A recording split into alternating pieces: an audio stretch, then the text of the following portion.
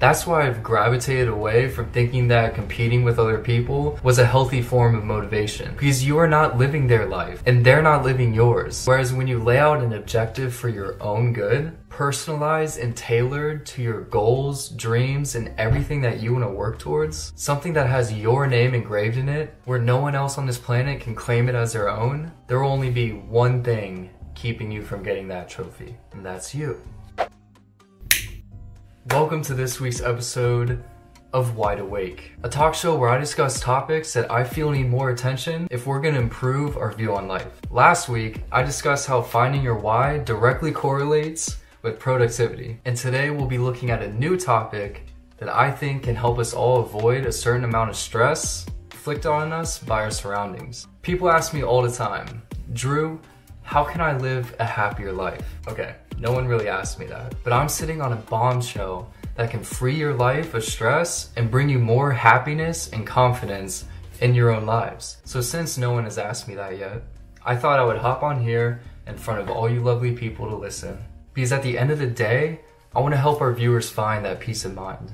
And with a combination of research and life experience, I believe that if you take the time to fully tune in to my message today, you will have a changed outlook on your situation and improve your overall being. Now, my only question is, are you ready?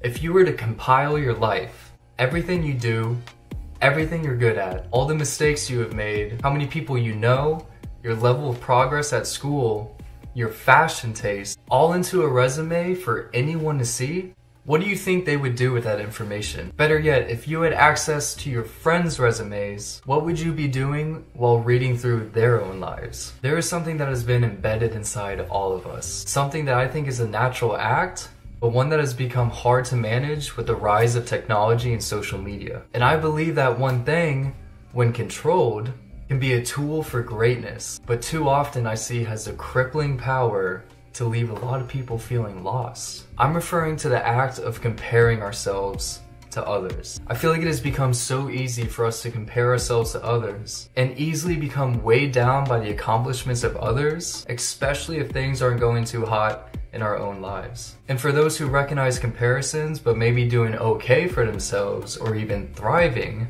it can be easy for comparing to become competing. You may be doing good, but are you doing better than the guy next to you?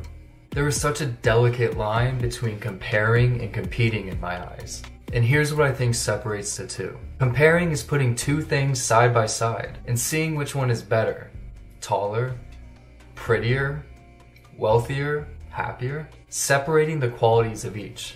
Competing is putting two things against one another, each with their own properties that make them unique in their own way, and seeing which one outperforms the other. Now, even I hear that and find both statements a little bit depressing. One option makes it seem like you have no control over the situation. When you are being compared or comparing yourself to someone, it's typically over things that you can't really change, at least not at the moment. The other option at least grants you a little bit of control, but can lead to a devastating outcome.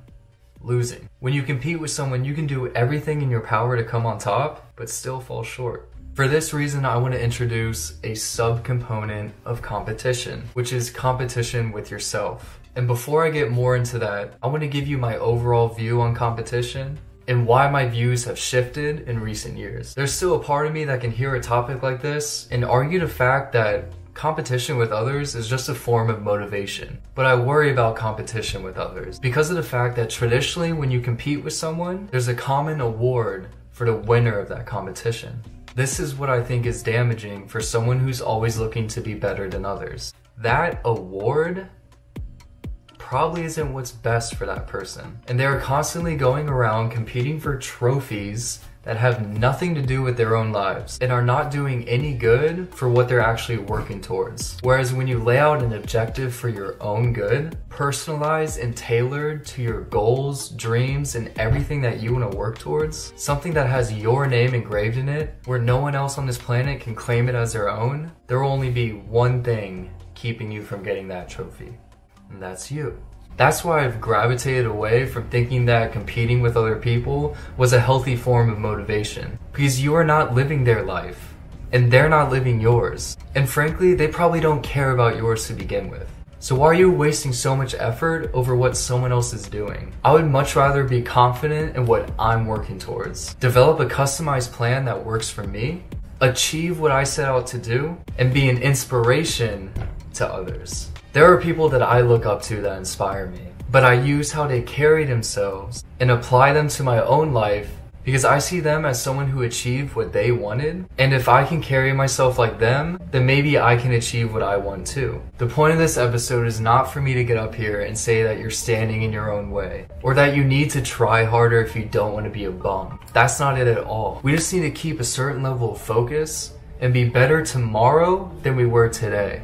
I have faith in the people watching this right now, that they can take this information and apply it to their own lives, and wake up confidently that they're in control of their own path, and that they don't have to constantly compare with others, because you can look at them and realize that it's just not worth your time. The most confident people on this planet are the ones that can identify someone putting up a front, chuckle to themselves, and not pay any attention to that person, because frankly they look like a fool. But the most meaningful people on this planet are the ones who can recognize someone else who is struggling and be that light for someone else who needs it.